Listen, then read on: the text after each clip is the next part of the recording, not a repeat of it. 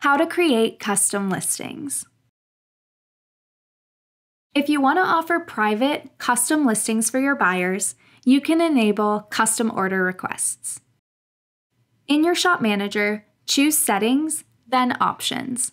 Select Enabled under Custom Order Requests. Then, choose Save at the bottom of the page.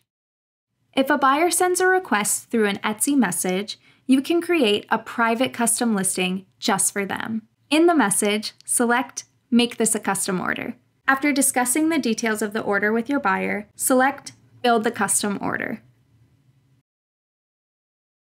Once you enter the listing details and select Publish, a link to the listing is emailed to your buyer. That buyer can then purchase the listing like a normal Etsy listing.